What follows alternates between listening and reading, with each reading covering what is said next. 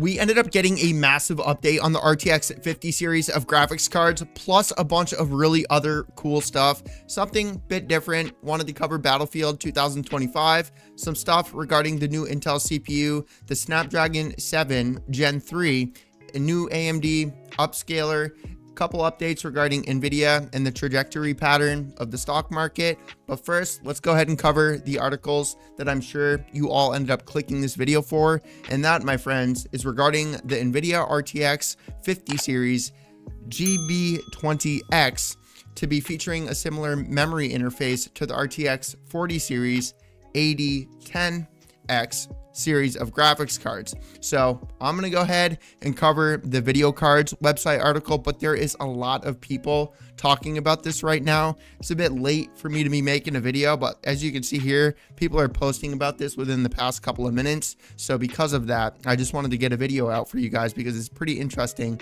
to see what's going to be going on with the RTX 50 series of graphics cards. And for those of you that are unaware of this, man, like we're talking massive gains, like massive gains in performance here. We're talking like going 70%.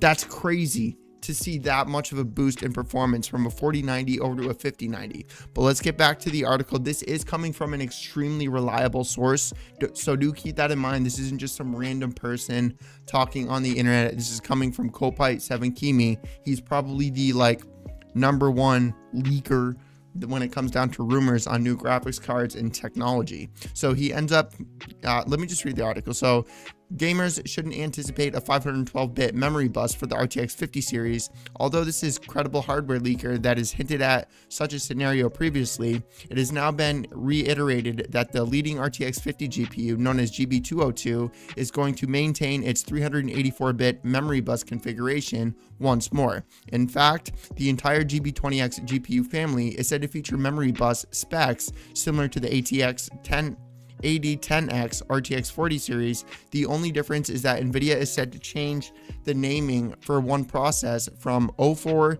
to 05 as previously revealed. And then Kopite7Kimi over on Twitter ends up stating, although I still have fantasies about 512-bit, the memory interface configuration of GB20X is not much different than the 8010X.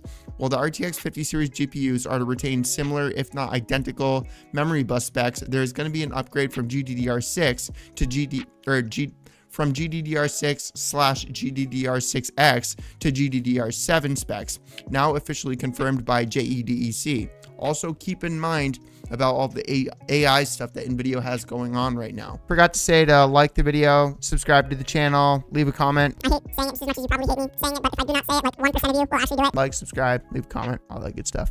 I'm just going to be honest with you guys. I told you guys I'm going to be honest here. This is a little bit confusing to me. This makes a lot more sense to me, but this one confuses me.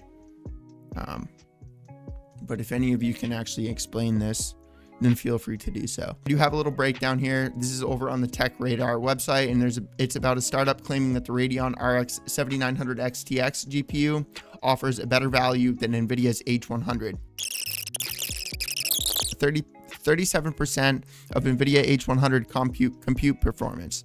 So although it's not like NVIDIA level, it is also literally thousands and thousands of dollars cheaper. So anyways, so all of the Battlefield 2025 rumors and leaks so far, I don't really like FPS games. I'm not the biggest fan of them. To be honest, dude, the only games that I really enjoy are platformers and like indie games.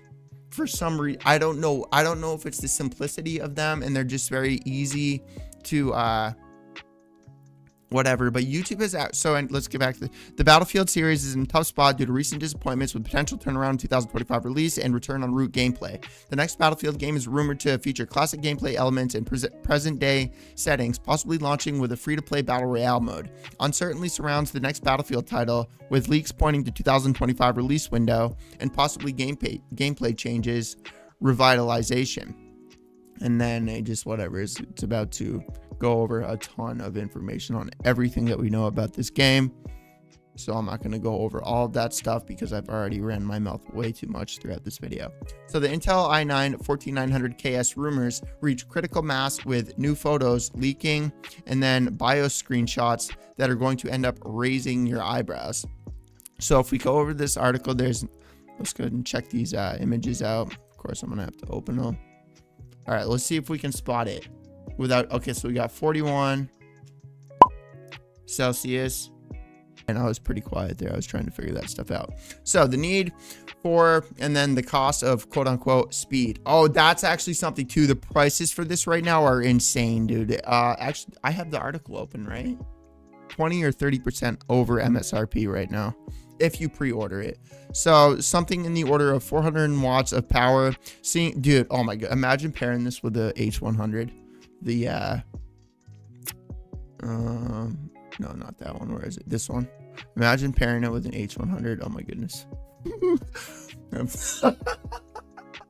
Yo, dude, your apartment wouldn't need heat for nothing. You live in Alaska for the rest of your life. But overall, dude, I can't wait to get this thing. That's gonna be crazy, dude. So actually, something pretty cool about 14th generation is that, let's actually go to, because this is actually going to be a really long video. Let me just quickly show you here. Snapdragon 7 Gen 3 versus Snapdragon 8 Gen 3. Leak reveals differences between them, their upcoming chips. And then this is the information right here. And then this is all the other information if anybody wants to pause the video and read it. I mean, it's not really into PC. I just thought it was pretty cool. It's like I can't wait. Like, I'm genuinely curious as to like when we're gonna get to a point where we have 4K gaming PCs in our pocket. Oh my god. And then we have goggles. We have little goggles, which still blows me away that we haven't gotten a VR headset that literally just like goggles, whatever, or like a ski mask type of VR. I'm surprised that we haven't gotten a not bulky VR headset. Apple couldn't even do it. But anyways, this right here, new AMD. Oh, so okay, because I don't want to forget about this. There is a new NVIDIA driver, and then there's also something else. Let me go ahead and go to my recordings here so that I can show you guys. Whatever, the new control panel, the FPS counter at the, hold on. See my FPS? It's not working for any game. You see how it says NA? That's for every single game that I have. For some reason, it doesn't want to work. And it's actually super annoying. But I'm going to go back to my Teenage Mutant Ninja Turtles game. But this game is wicked fun. For those of you that want to know how I do this. I just record gameplay and I put it over there. I swear I don't have nobody here playing that game. But AMD video upscaler is arriving for the 7000 series GPUs. So what I was going to say is there is a new day pass, quote unquote, for NVIDIA's GeForce Now streaming service. It's like $8 every single day. And I don't really understand why people are complaining. Again, dude, look, I'm just being honest because I run a business, okay? And I'm a business myself, so I understand how businesses operate. But when you think about this, man, okay? $8 a day multiplied by 30, okay? How much is that? Do the math in your head right now. $8 a day times 30. That's $240 a month. Now, if we take $240 and we multiply this by 12, we now get something in the $3,000 range. So you just got a 4K gaming experience for 12 months. In other words, NVIDIA basically just barely rented you an entire computer, high-end computer, in order to play games. NVIDIA is a business, man. They're of course they're trying to make money. Let's say I charge people $100 a week to rent a $4,000 computer.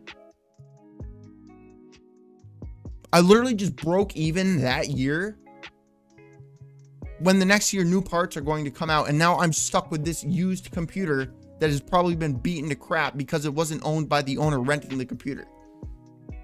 So and I'm not saying it's like cool, bro. Like, I'm not saying like, oh, Game Pass is only $10.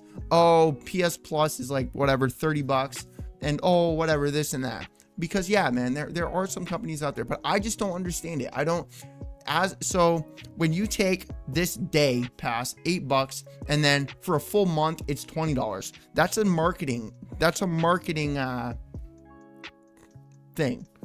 So they make an offer that's like, oh, okay, so that's $8 for one day, but then I can pay $12 more and get it for a whole month. If you actually pay for the $8 version to try it for a day, that allows you to try it for a day. And then if you want to upgrade to the $20 version, do it. But NVIDIA's not just going to be like, oh, okay, well, we're just going to have a $20 version and then a 75-cent version. You can just rent the monthly subscription for the exact same price. That's not how businesses operate, bro. Anyways, guys, this was a wicked, oh my God, 45 minutes long. I'm going to go ahead and end this video right now, guys. I'm going to have to edit this way down. That's a long video. It's hard for me to not talk about stuff. How do you, like, when you're talking to friends and you're just interested, are you like, oh, I just barely saw a Ninja Turtle movie. It was really cool. Let's move on to something else. No, you talk about, oh, this is a cool Ninja Turtle movie, and this happened, and that happened, and then this happened, and because of that, this happened, and this was my favorite character, and then they did this, which led to this, and then they got into a relationship because of this, and it's like, yo, that's how you explain the movie you just enjoyed so much to your friend. You don't just be like, oh, I really like this movie, it was good.